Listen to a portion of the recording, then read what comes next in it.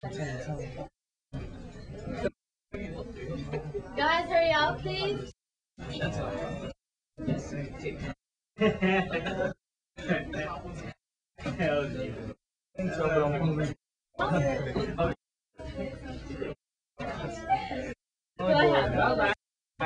have? Wait, no point. I got pointed.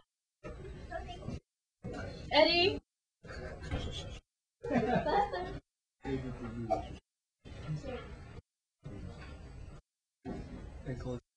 Yeah. Okay. Hello, this is Umme and I'll be about RNAi. So you're wondering, what is RNAi? RNAi is a technique that is used to repress gene expression at the RNA level. It's also used to study and identify proteins and genes. RNA is also known as RNAi in RNA interference, gene knockdown, and post-translational gene silencing. Now we're talking to you about central dogma. Central dogma is the transfer of genetic information from DNA to RNA to proteins. RNAi occurs at the mRNA level so that it does not translate into proteins. This is a timeline of RNAi. First, in 1990, post-transcriptional gene silencing was discovered in petunia plants. In 1998, RNAi was discovered in C. elegans by Andrew Fire, and from 1998 to 2001, RNAi was made to work in yeast, Drosophila plants, and trypanosomes. In 2001, successful siRNA experiments were done in mammalian cells. This is important because now we know that RNAi can one day be used in humans and will be used to repress genes in human cells. In 2002, Science magazine named RNAi Technology of the Year. And in 2006, which was last year, a Nobel Prize was awarded to Andrew Fire and Craig Mello for the discovery of the mechanism of RNAi, which I'll be talking to you about later. Here are some background information of RNAi. In 1990, scientists from the US and Netherlands wanted to produce petunia plants with enhanced colors by adding a gene that was responsible for the color, and they wanted a deep purple like this one.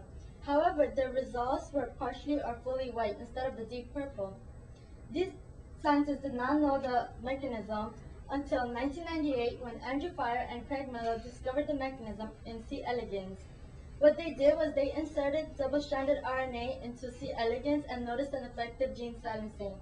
They received a Nobel Prize last year. Now I'll be talking to you about the mechanism that they discovered. First, they inserted double-stranded RNA in the cell, and which was cleaved by a dicer into small interfering RNA. Those small interfering RNA formed into RNA-inducing silencing complex, which mediated the unwinding of the small interfering RNA and kept only the antisense mRNA.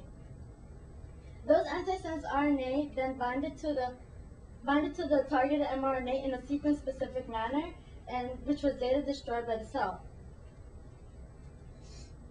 RNAi was made to work in these organisms right here: petunia plants, C. elegans, Drosophila, zebrafish, mice, yeast, and Arabidopsis. Delivery of RNAi in C. elegans is extremely easy because all you have to do is soak it into an RNAi solution. So what is the point of using RNAi? RNAi is, like I said before, RNAi is used to determine the function of gene that is being repressed. So in this experiment, this is the control pupa, and this is the one that was repressed with BRC. Because nothing was done to the control, it is normal. However, this pupa was repressed with BRC. And when we used RNAi, we found out that BRC functioned in metamorphosis. Now I'll be talking about the applications of RNAi. RNAi is highly specific and is remarkably potent. It is used to investigate the function of genes, and it reduces gene expression. Small interfering RNA also have the potential to be therapeutics for cancer, viral infection, parasitic infection, and more. This is about RNAi therapy approach, and like RNAi therapy approach, small molecules and antibodies are also used as therapeutics. And in RNAi, the target is mRNA. The challenge is delivering it into the patients, and the advantage is that it attacks disease-causing agents. Small molecules and antibodies are similar to RNAi, except they target the proteins instead of the mRNA. In small molecules, the challenge is specificity, and the advantage is gold standard of treatments. So for an example, pills are an example of small molecules because they're not 100% specific. So when you intake the pills, you don't always get the stuff. You don't always get the right you don't always get it in the right place because you have side effects. This is what causes side effects. And in antibodies, the target is proteins and the challenge is penetration, and it's marketable in biotechnology. Now I'll be talking to you about the practical use of RNAi and such analysis of forward genetics and reverse genetics. So first, what you do is you randomly mutate a gene using UV or chemicals, and you observe the phenotype. And in our case, we'll say that it's forgetful. Then you take all the forgetful mice and you find out what gene is responsible, and you sequence that gene that has been mutated. And when you find it, you get to name it anything you want. And in this case, we named it Dummy. And then you take the sequence that you found in forward genetics, and you can either knock out, knock in, or knock down using RNAi. So when you knock out, the expected phenotype is going to be forgetful. But when you knock in, you could have great memory. But if you knock into one that is already forgetful, you might have the potential to restore its memory. But when you knock down, it will be forgetful. But RNAi is actually temporary repression, so that it might be able to restore its memory. So the future of RNAi can be used for cancer, HIV, other diseases. It can also lead to drug discovery and therapeutics.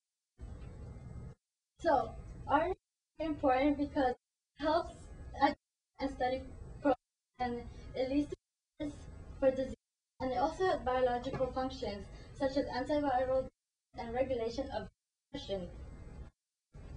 Now, to thank HHMI, Hunter College Biology Department, and all my classmates, and all of you guys for coming and supporting me.